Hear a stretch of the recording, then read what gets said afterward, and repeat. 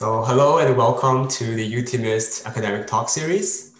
So for those of you who are new to UTMist, I would like to just quickly introduce UTMist and myself. So my name is Richard Xu, and I'm one of the event organizers at UTMist, together here with Annie Liu and Daniel Zhai. So what is UTMist? We are a community of machine intelligence enthusiasts, and our goals are to connect students with graduate students, professors, and industries in the field, to provide opportunities and skill sets to get involved, and ultimately to clear the myth around machine intelligence. So in the chat, Daniel will include some links for everyone to get more involved with UTMist. And so if you're new to machine learning, we have free courses that are designed by students for students called MIST 101 and MIST 102. If you're interested in entrepreneurship, we have an upcoming speaker series with some really exciting startups and cool founders. Finally, we have our academic talk series like the one today, where we invite distinguished researchers to share the latest breakthroughs and applications related to machine intelligence. So today is our first academic talk series of 2021, and we're very thrilled to have Professor Michael Hoffman with us today for leading the speaker series.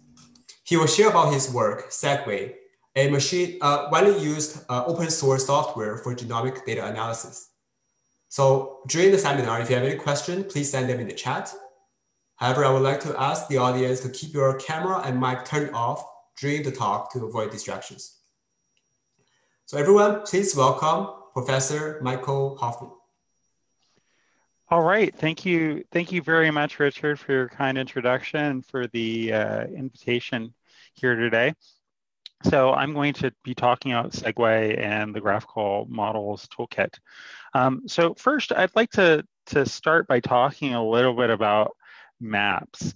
So if you're looking at a map of an area, usually there are all sorts of layers of information that you can put on top of the map. Sorry, having a little trouble here. Give me 1 second. I lost my presenter view.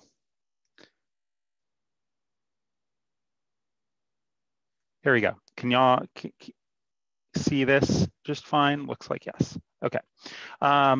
So if you have a map, there's all sorts of data that you can put on top of a map. All right. So you might have information about where streets are.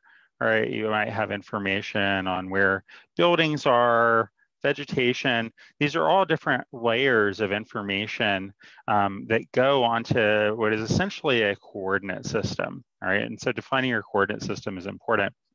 But in the end, you can get an integrative map that has all of this stuff together. The genome is no different. So I'm going to talk a little bit about the human genome. This is the same for the genome of all complex organisms. Basically, there is a structure of the genome. You've probably heard of the sequence of the human genome is a bunch of A's, C's, G's, and T's, all right? And it's divided up into chromosomes. So you can see here a single chromosome, and humans have 23 pairs of those usually. But if you zoom in through several orders of magnitude of magnification, you can get down to where you can actually see the DNA double helix with individual rungs in the ladder there. And so each one of these rungs represents a letter, A, C, G, or T, and that's what makes up the human genome. But essentially that just provides us with what is essentially a base map, right? So it provides us with a coordinate system that we can put all sorts of other information on top of. And so I'm going to talk a little bit about the sorts of things that you can add on top of that. If you zoom out just a little bit, you can find that the DNA is usually wrapped around these proteins, these collection of proteins, which are called nucleosomes. Right? And those occur at specific parts of the genome, and there are regions that are between the nucleosomes, the regions of what is so-called open chromatin. where these nucleosomes are change from one cell type to another, right? So you've got millions of cells in your body. They all roughly have the same genome sequence, but there are many different kinds of cells, right? So you've got muscle cells, you've got brain cells, you've got liver cells. They all do very different things based on the same program in the sense of text of the DNA sequence. And what changes, what allows the cell to know what kind of cell it is sort of layers of information that go on top of the DNA. And this is one example of that, right? So where the nucleosomes are, where the regions of open chromatin are, and so on. And so there are techniques that you can use to measure these sorts of things. People have been very excited about high throughput genome sequencing. People sometimes call it next generation genome sequencing because you can sequence a lot of genomes, right? You can get a lot of DNA sequence. I'm excited about this, not because I can find out what the genetic sequence of a bunch of individual people are, but because you can set up an experiment to interrogate different physical and chemical properties of the genome in different human cell types. So essentially you are, again, adding on different layers of the map by doing this. So, you know, one of these layers is where open chromatin is, right? There's another layer, which is where the genes actually are. You can use things like RNA-seq will tell you that. And you can construct a model of the genome that tells you not just where the genes are, right, but where all of the important regulatory switches are that control the genes that are executing in different cell types, right? And so this is what really makes the difference between one cell type and another.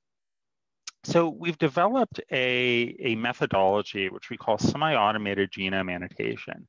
And what we do in semi-automated genome annotation, or SAGA as we often call it, is we take multivariate genomic signal data and we do unsupervised clustering at the same time as segmenting the data. So here you can see what we have are basically three data sets, right? And each one of these, we've got the x-axis is position along a chromosome of the genome, right? And the y-axis for each one of these things is some sort of signal, right? So it's just a number that's associated with whatever property we're trying to measure at every position in the genome. And essentially you can think of this again as the position, you know, gives us a map, and we can lay these three different data sets on top of it. And you can lay on many more, right? So there are actually thousands of data sets like this where you can find a number for every position in the genome, and it describes some aspect of the human genome in a particular cell type. So what we do in the semi-automated genome annotation task is we do pattern discovery, right? And we use that to annotate the genome. So we assign a simple label to each part of the genome, totally partitioning the genome, right? And we can visualize very complex data in a very simple way, breaking things down in simple categories. And we can also use that for further interpretation, right? So some of the raw data is very hard to work with, but if you can convert it to sort of discrete labels and segments like this, it becomes a lot easier to work with. So we created this method for semi-automated genome annotation, which is called Segway, because it is a way of segmenting the genome. We published this a few years ago, but are still working on it a lot. And I'm going to blow up the little cartoon I was showing you earlier of three data sets along the genome. So again, we have an x-axis where along the x-axis, we have each position in the human genome, and along the y-axis for each data set, we have signal. And the signal is a function of the number of cells within whatever sample we have that shows some property.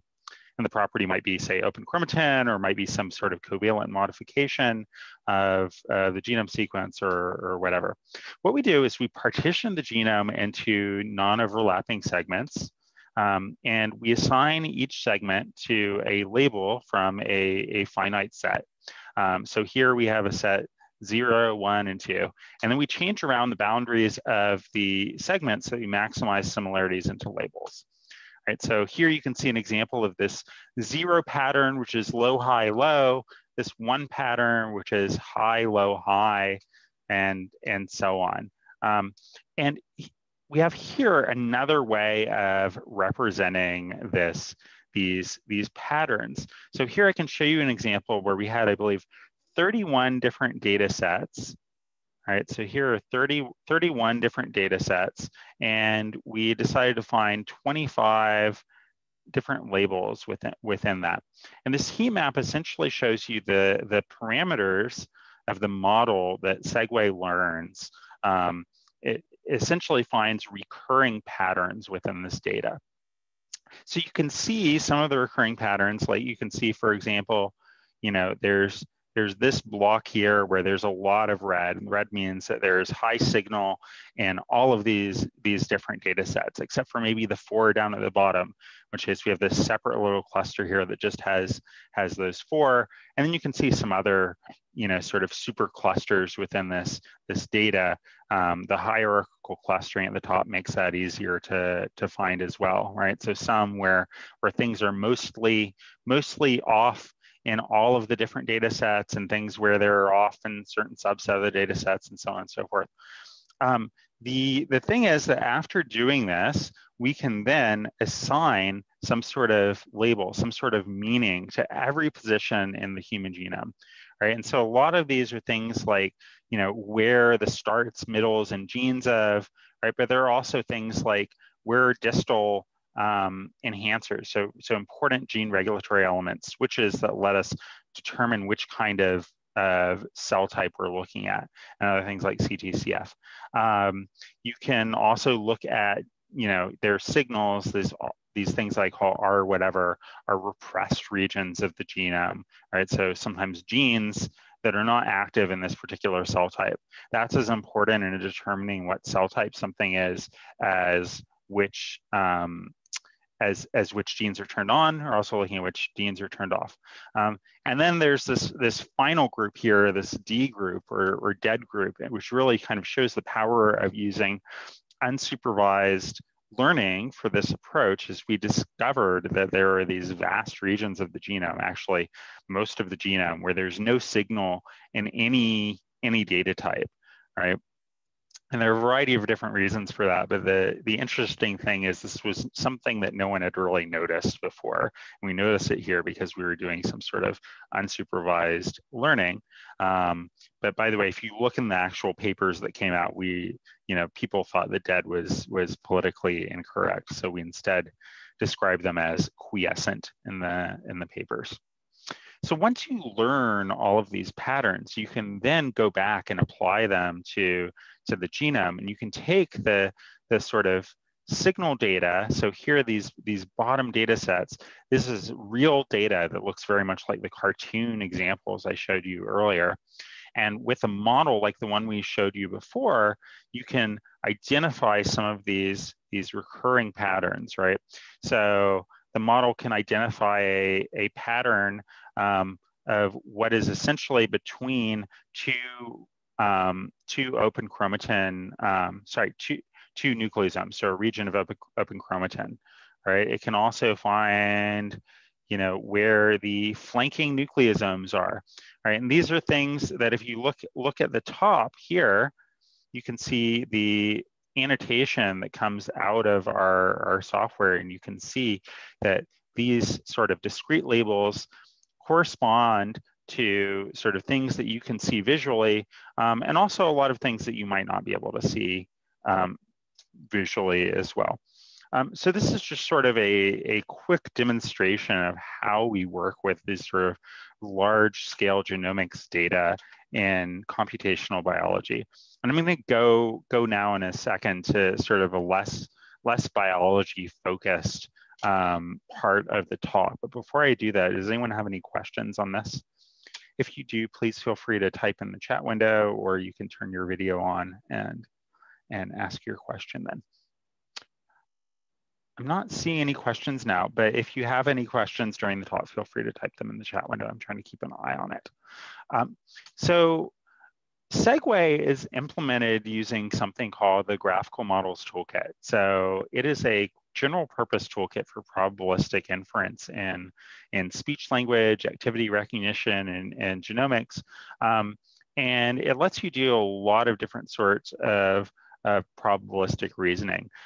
So the interesting thing about probabilistic models is that often you can make direct interpretations about the parts of the model, which is, you know, you set up a model based on a system that you might have some amount of understanding of, which separates this a little bit from neural networks, where people interpret them usually in some sort of post hoc way by, you know, creating additional systems on top of neural networks to try to make them interpretable. So I'm going to show you the sorts of things you can do using the Graphical Model Toolkit. And if you're trying to do this using genomic data, Segway allows you to do that quite easily. Graphical Model Toolkit was originally written for speech recognition purposes as sort of a inspiring application.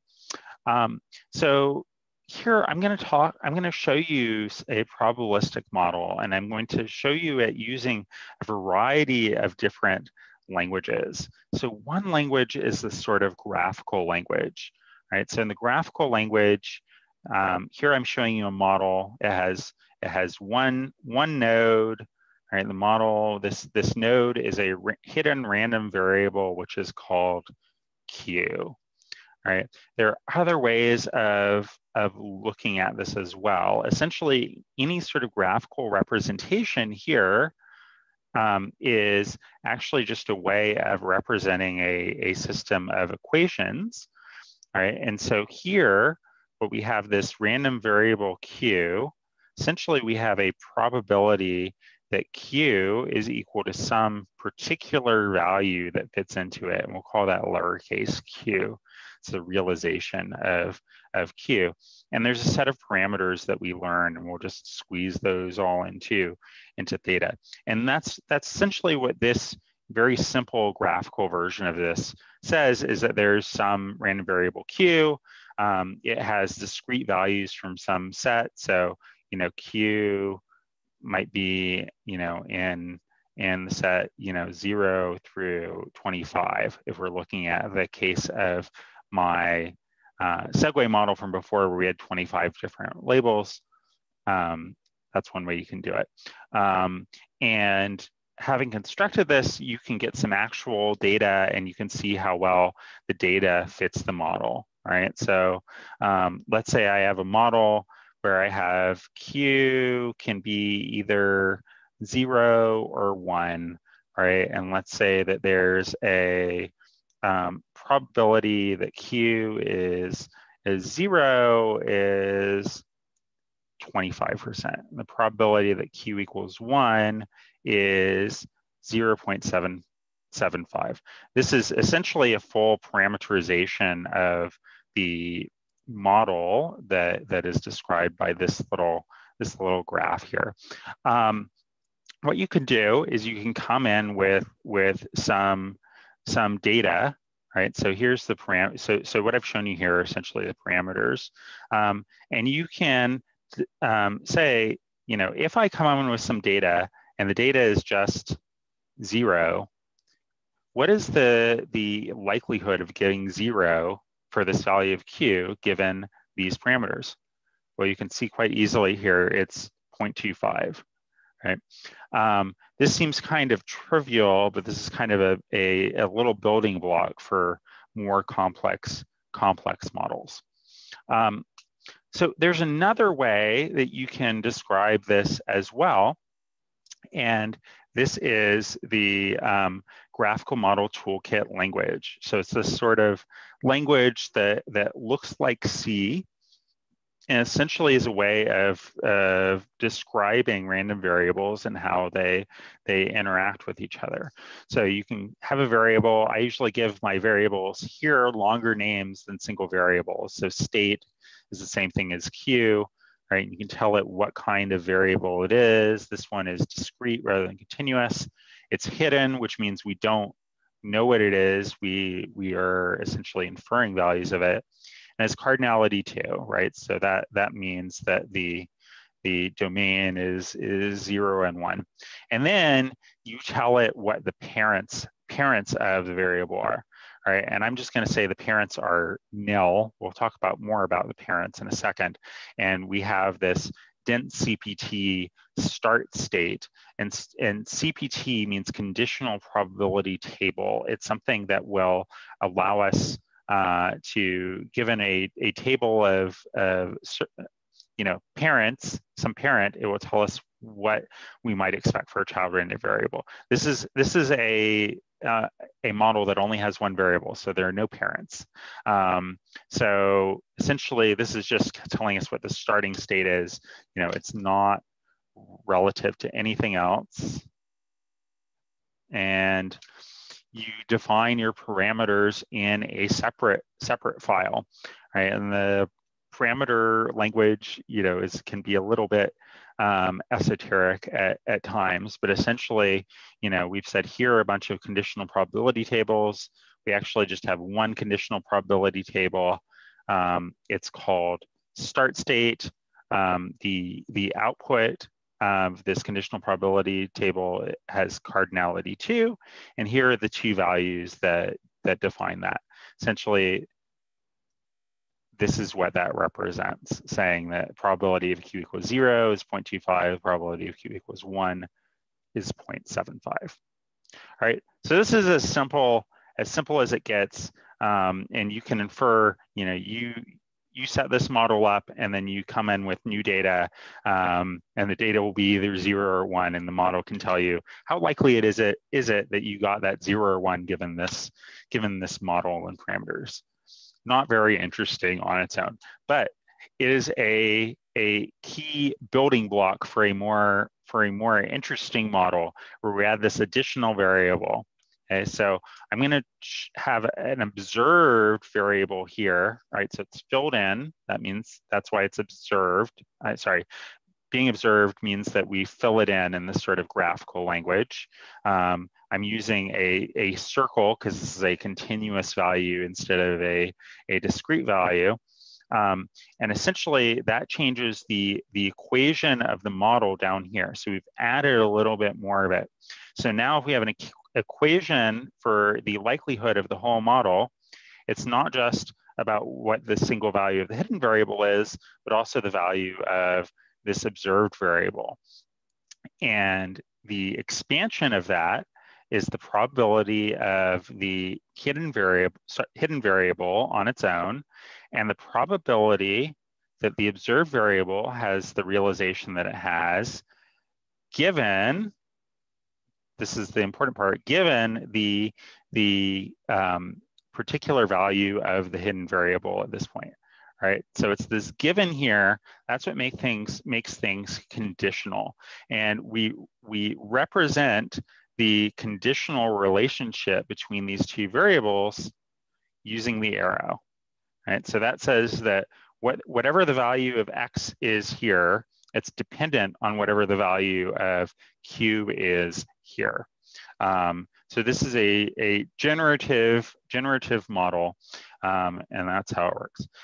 So in the GMTK language, we add this additional variable. So I'm going to call it obs to mean observed. We say it's continuous. It's observed. This 0 to 0 just tells you where in the input data file it is. And now when we look at the conditional parents, right, it's not nil. We say that there is a conditional relationship between state and obs, and that's how we do it, by looking at by putting the conditional parent here.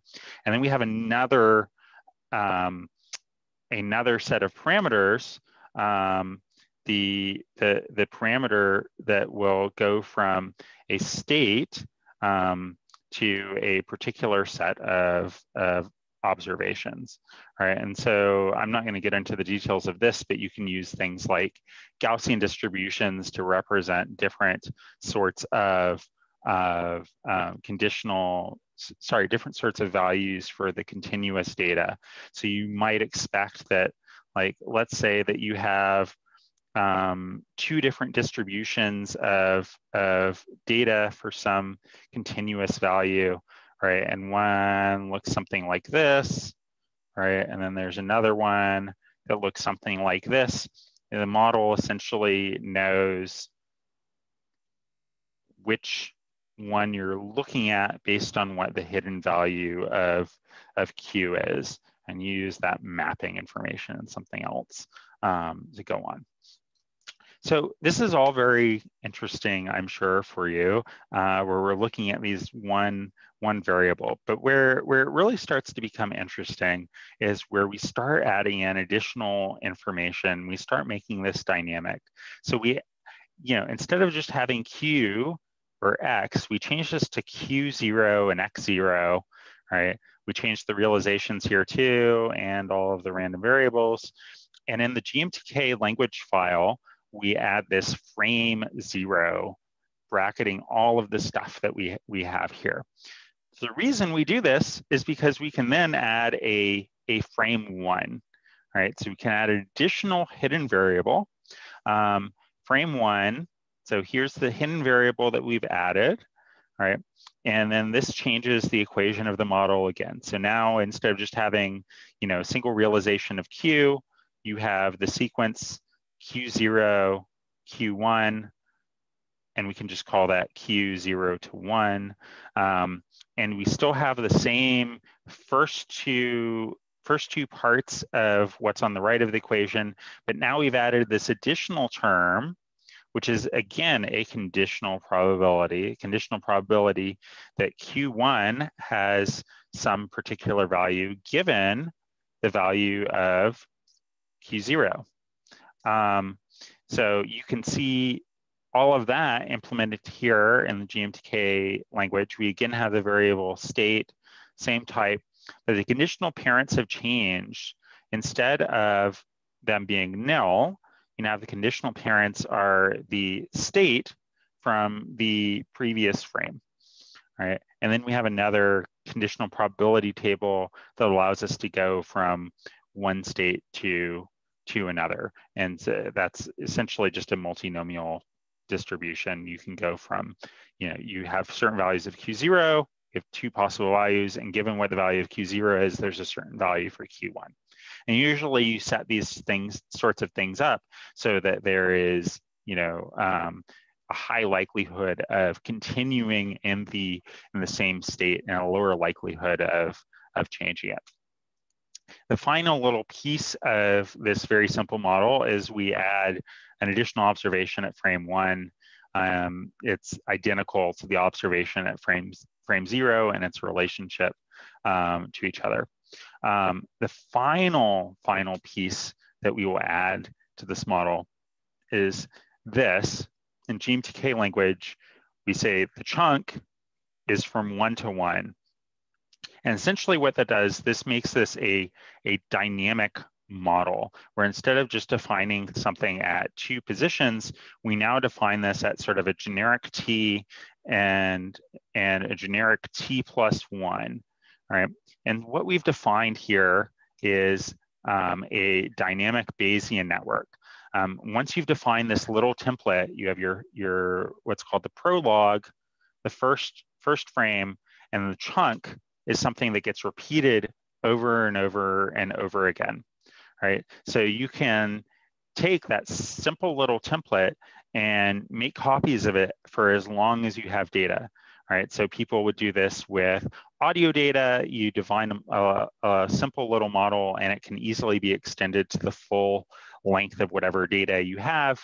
You can use this for genomic data as well, right? And essentially, what we have down here, we've just added this little term of multiplying for every value of T up to the max value of T, which we'll call capital T, of the same sort of chain of conditional probabilities.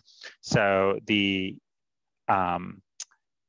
again, this is the simplest, one of the simplest kinds of dynamic Bayesian network. This is a representation of a hidden Markov model, and this is a way that you can make a hidden Markov model quite simply. So let me tell you a little bit more about, and feel free again to post questions in the chat if you have any, about how we use this for segmentation. That problem, the semi-automated genome annotation problem that I showed you before. Essentially, we construct a dynamic Bayesian network with GMTK that allows us to take in not just a single observed data set, but we actually have multiple observed data sets, and you can have individual parameters for the relationship between whatever the state value is and the Gaussian distributions that we use to characterize different signals in the continuous observed data at every position. So what Segway does, if you're not a genome person, probably the sorts of data files on the left may not help you very much. But basically, there are two major components to Segway. There's a train command or train subcommand, and there's an annotate subcommand. And so you've loaded a bunch of data, and Segway will automatically generate the GMTK language structure for you, and it will learn a bunch of discovered parameters for the data that you have. This is the semi-automated part of it, the unsupervised part. You can also, and people have done this, if you have a particular model you want to test or you want to look at, you can actually supply your own parameters. You can construct your own model in whatever way you want using the sort of probabilistic language I told you about as building blocks. And then there are a variety of tools in a package called SegTools that you can use to make colorful visualizations of what you get here. So what Segway does is it creates a GMTKL structure and parameter files for semi-automated genome annotation. And then it does a bunch of stuff that essentially makes it easier for you to use GMTK on genomic data. We usually work with really large data, and that often requires using a cluster compute system in order to work with that kind of data. And Segway supports several different kinds of cluster systems as well as local multi-processing.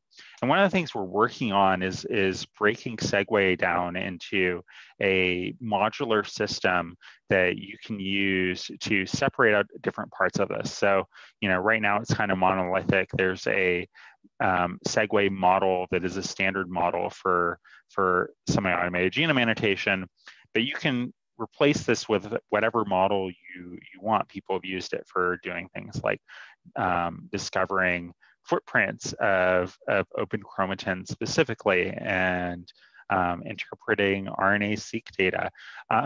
So, there are a variety of ways we can break this down. And one of the simplest way is to take this command line software and break it down into smaller commands so that people can create a script and just, maybe, run, initialize the model files, but then here you supply your own parameters instead of using the ones that Segway generates automatically, and you don't actually do any of this training stuff, and you can just skip to the annotation.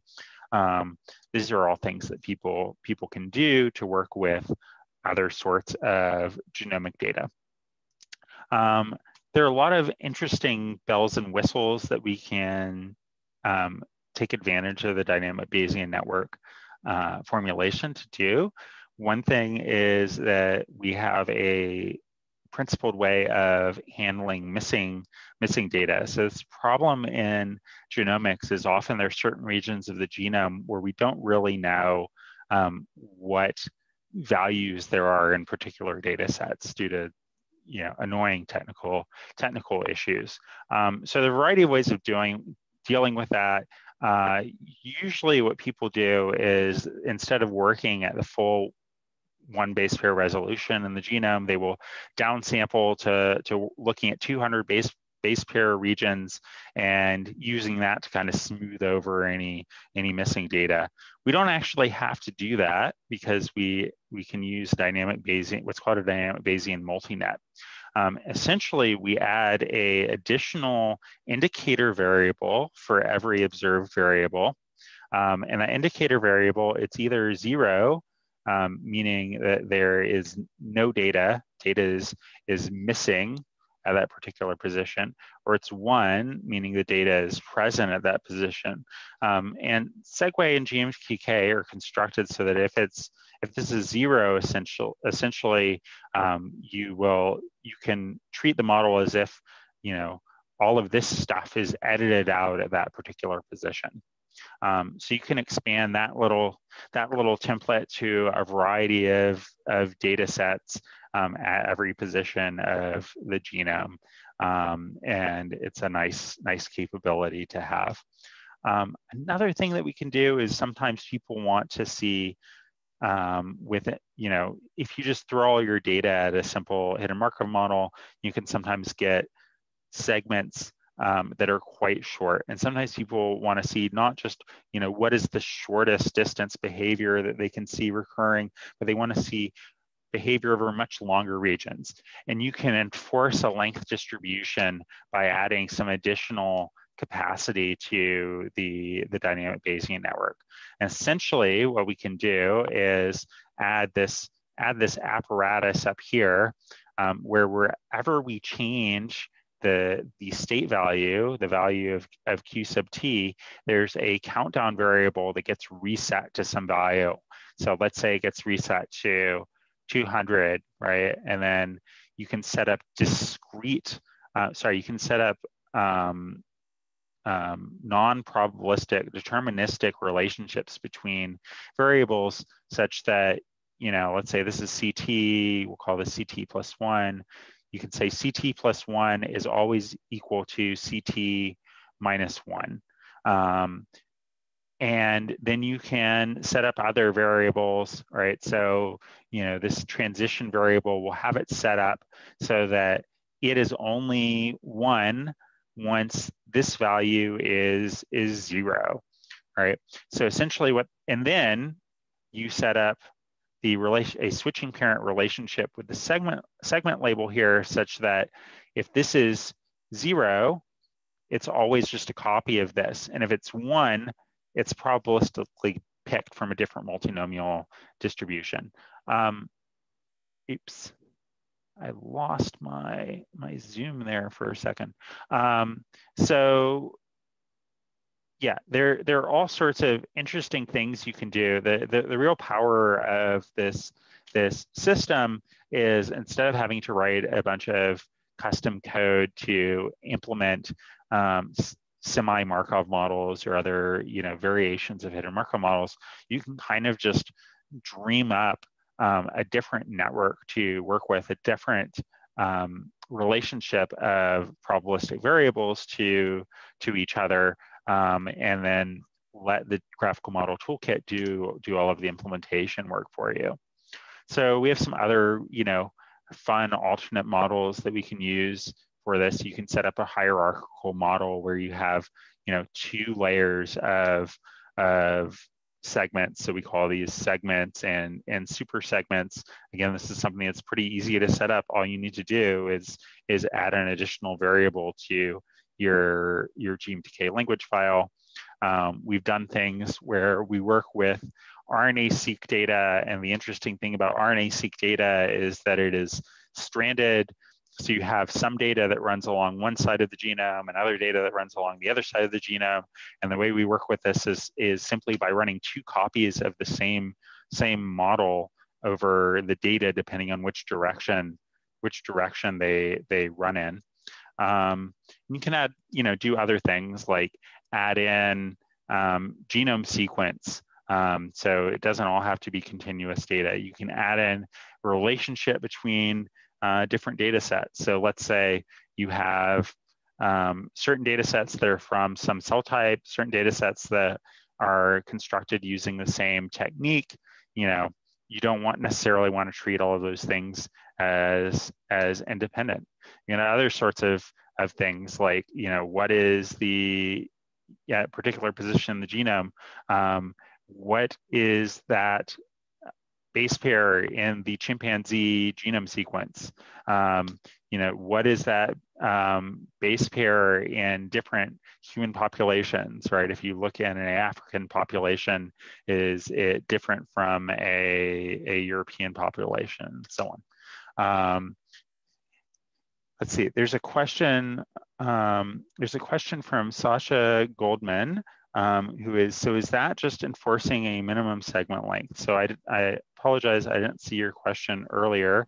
So I think the question was probably on this slide. So yeah, essentially what I described is enforcing a minimum segment length, but you can probably imagine there are other ways of doing this where you can enforce a maximum segment length instead, right? So you just set up your rules so the countdown gets down to 0 instead of, having a you may change probabilistically rule, you set it to a you must change deterministically rule.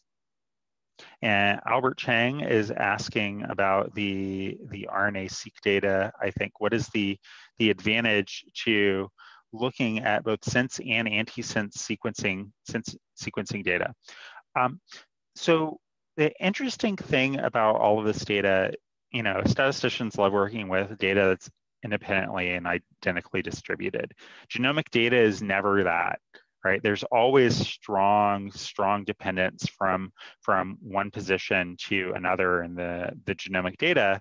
Like you could probably see from the fact that I was showing you stuff that looked like this. If you're at position here, right, and you want to guess what the data at this position is going to be, it's probably going to be something that is within some range of where you were before. It's not going to be just totally random noise where it changes at every single position. So the things are not, independent in that way. And genes are defined on particular strands of the genome.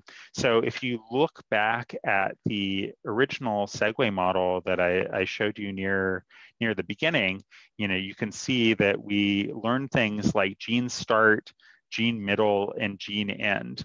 And if you're working with stranded data, you want to be able to learn the transition between these different sorts of labels. It becomes very, very important.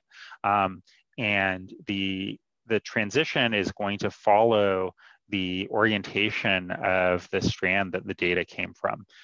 So basically, we can't, that sort of data didn't work well until we tried adding that sort of technique to work with independently stranded data in different runs of the method.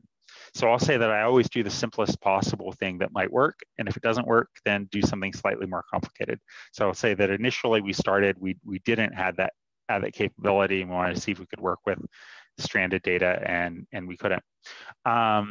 So I am going to just talk a little bit more about the software and kind of wrap up here. So Segway is something that's available for free. You can go to segway.hoffmanlab.org and check it out. It's also something that's available on the Bioconda system. If you've ever worked with bioinformatics software, it could sometimes be a problem to install dependencies and things like that. Conda provides a system that makes it really easy to install scientific software, and in general, and the Bioconda channel makes it easy to install bioinformatics software in particular, so that you really can use a single command to install both Segway and all of its prerequisites. Finally, before we go on to see if there are any other questions, I just want to thank the people in my lab. I want to particularly thank the people who work on Segway, or those people in blue here. So we've got Eric. Eric Roberts is a programmer who's the main maintainer of Segway. Michael Mendez is a computer science PhD student in my lab who's been developing additional methods for Segway. So the stranded model that I talked about is something that he's been working on. And Aparna Gopalakrishnan, who has been developing easier ways to use the GMTK features and to add your own models using GMTK. Want to thank my collaborators, especially Jeff Bilms, the original author of GMTK. Want to thank my funders. And finally, I want to thank all of you for your kind attention. Thank you very much. One other thing I should mention is we are looking for undergraduate researchers in my lab. So right now, the Department of Medical Biophysics has a summer student program. I believe the deadline for that is the 25th. So if you might be interested in doing research in my lab, or there are also a number of several other computational biology focused labs in my department, labs that where people are applying machine learning techniques to biological data, you might check out the Medical Biophysics Summer Student Program. And that's it. Thank you very much. Well, thank you very much, Professor Hoffman, for the talk. Now we have about 10 minutes for Q&A. If you have any question, you can either type it in the chat box or turn on your video to ask.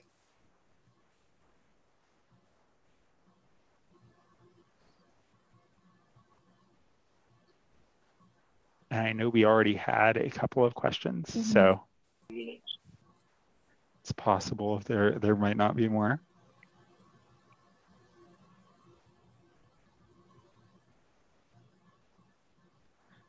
Okay, well, I think that might be it on the questions. If people have other questions, feel free to get in touch on Twitter or email. Although my email inbox is kind of a disaster in COVID times.